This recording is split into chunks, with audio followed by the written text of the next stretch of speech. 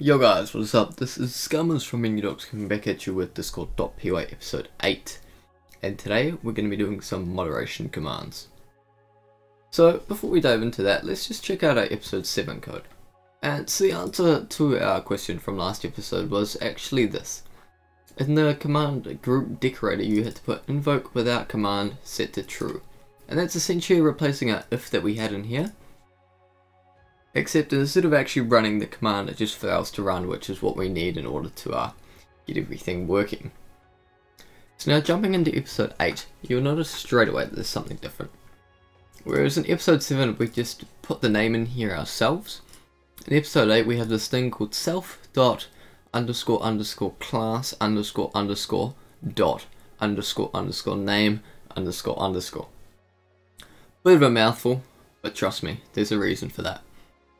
Essentially what this does is it looks at self, which is every class has to have a self. It looks at the class, which is this moderation here, and it looks at the name. So essentially this is going to be the same as us saying moderation cog has been loaded, except it's a lot more dynamic. So if you change the class name, it'll change with it. So it's just something else you don't have to worry about. And so then starting off today, we're just going to be making a simple command for kicking someone from the guild. And if we want to kick someone from our guild, well, we have to make sure it's actually in the guild first. And, you know, we probably want the person who's running the command to have some permissions, right? And make sure they can actually, you know, kick the person rather than just run the command and get the bot to do it for them. So what we're going to pass in here is ban_members equals true. And then we're going to go async, def, kick, self, CTX, and then we're going to type a member argument, which we're going to type into discord.member. So this will convert it for us. And then we're also going to take a reason argument. Now we don't need a reason to kick someone, but you know, it's always helpful. And then quite simply put, we're just going to go await ctx.guild.kick. We're going to have user equals member, reason equals reason. Now, that's actually all we need to complete this command. But I kind of want to log things, you know, so I want to know who's kicked them. So down here, we're going to set up some logging. So we're going to go channel equals self.bot.get_channel. Then we need an ID. So let's just jump over into Discord. I'll pull this up and across. You'll notice this is my own guild now, just because I want to play around with banning things a bit easier on. Now let's log recording and go log channel. So we're just going to copy the ID for this channel, jump back in here. Now we've got the ID. Then we're going to go embed equals discord.embed. Title is going to equal an F string containing the author of our command, so we know who kicked, and then we need to know who they kicked, so we're just going to go member.name, and then we're going to set the description. Description would be nice to type into that. Description equals reason. So now that's all we need to do. We're going to go await channel.send embed equals embed. So why don't we go check that out, and then we'll come back and we'll make our ban command. So let's just attempt to load this up. Cool, that appears to be all working fine. We've got into Discord, so we'll just jump up here, and then provided I remember my own prefix, we're just going to jump in here. And I'm sorry buddy, but you're gonna have to go. Now this is our member log here. Is telling us goodbye, and then you'll notice here it said Scummers kicked Alpha Foxtrot Romeo, but there's no description to that. What if I wanted a reason? Well, we'll just pop up here and I will just invite him back to the guild, and then we can kick him again, and this time we can provide a reason for kicking him. Although apparently my invites are currently taking a while to load.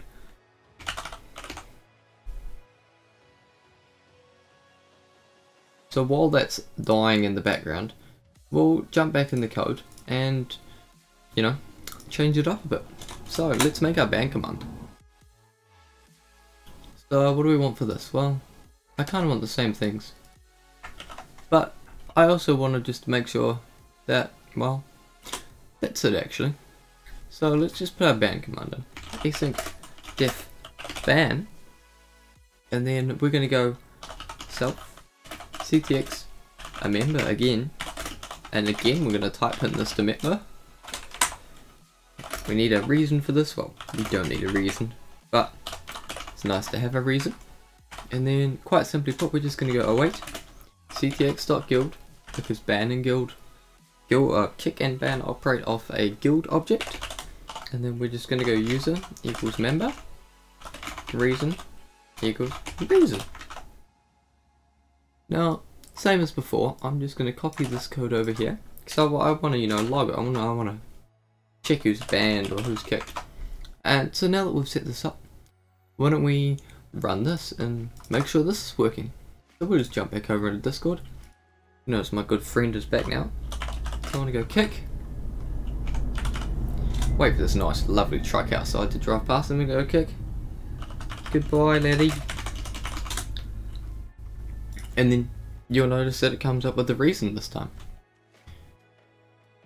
So what if I want to ban someone?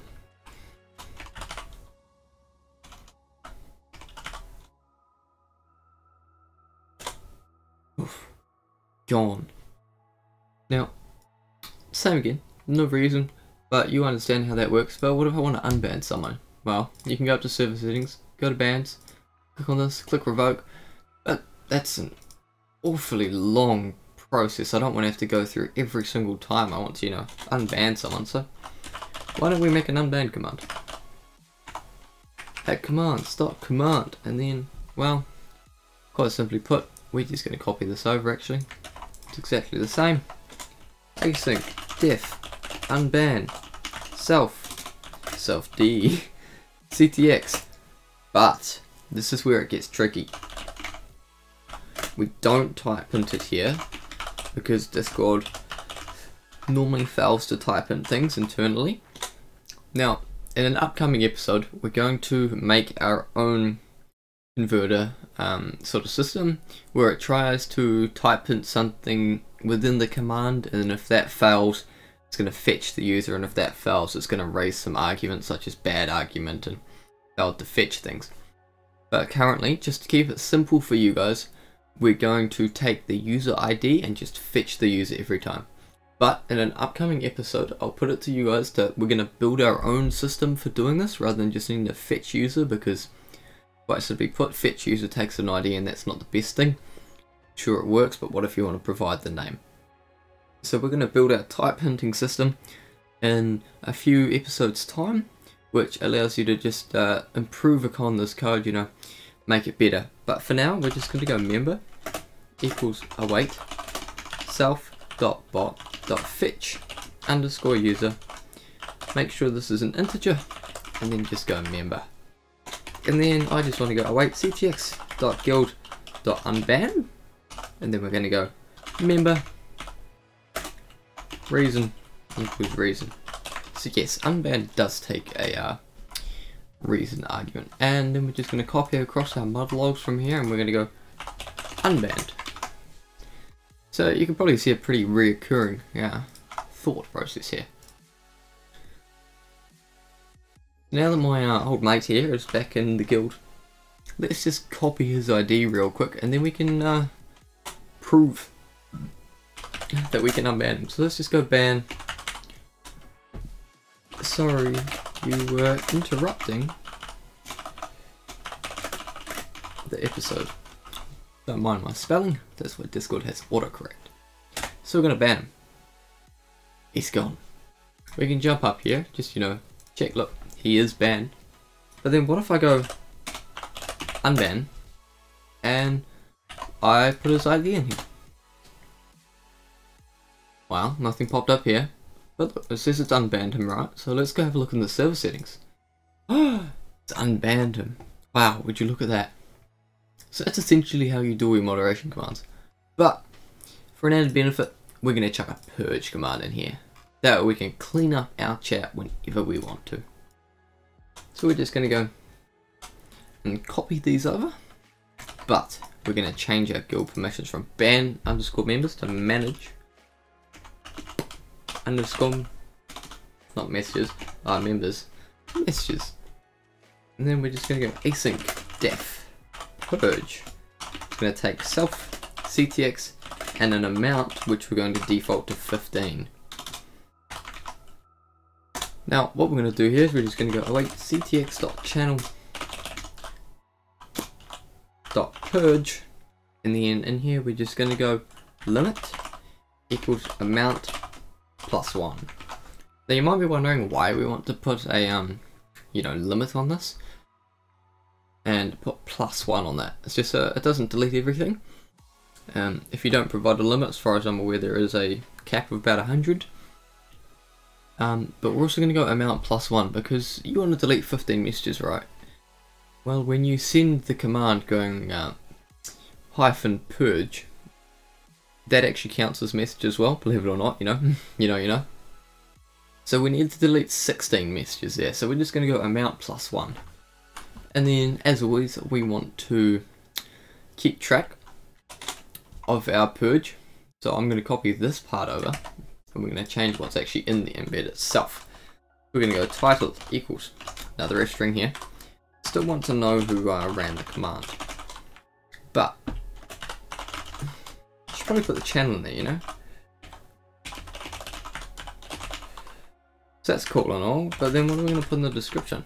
Well, another F string. F string. Puts it in square brackets. How many messages were purged? Well, simple way to put that in there. We've got the amount. And then we're just going to go await channel.send embed equals embed. So let's pop over to Discord and check out the command running, shall we? So then, if we go help, bam. Now we can see all our moderation commands here: ban, git, purge, unban. So if I want to purge one, so it gets rid of the help command and me calling the command. Whereas I'll actually just showcase this for you guys to prove why I'm doing it. So let's jump under here and let's get rid of this +1, shall we? Now I just jump back under here. Now I want to get rid of that help command being called. So let's just purge one. Well, it worked. It said one message was cleared, but it didn't actually clear this message. So to clear this, you actually have to do two purge call, a purge call of +1, or you can just go await ctx.message.delete. But I personally like this way because it goes through and it deletes them anyway. Now the challenge from this episode is going to be, can you make it so that this works across guilds? Because currently this is only set to one single guild because we've hard coded the IDs in. So using your knowledge of the JSON system from our blacklisting commands and all the other episodes, can you build it so it's dynamic, so it works across guilds? That you can have two guilds, so if they both run the purge command, it'll send it to a log channel in their guild. Think of it as using the guild ID in the JSON file as a key, and then within that you want to have another dictionary, and then you have the key saying mod logs or something, and then the value is the channel ID, and then in here you can replace this with say data ctx.guild.id and then mod logs, and that'll get you the ID for that channel to fetch. Just, something like that. It's up to you guys to implement it however you want, and then make your own command for changing the mod logs channel. So you might go mod logs as a command, and then it sets the current channel the command was running as your mod log channel. Otherwise, that's all for this episode, so peace out guys, and happy coding.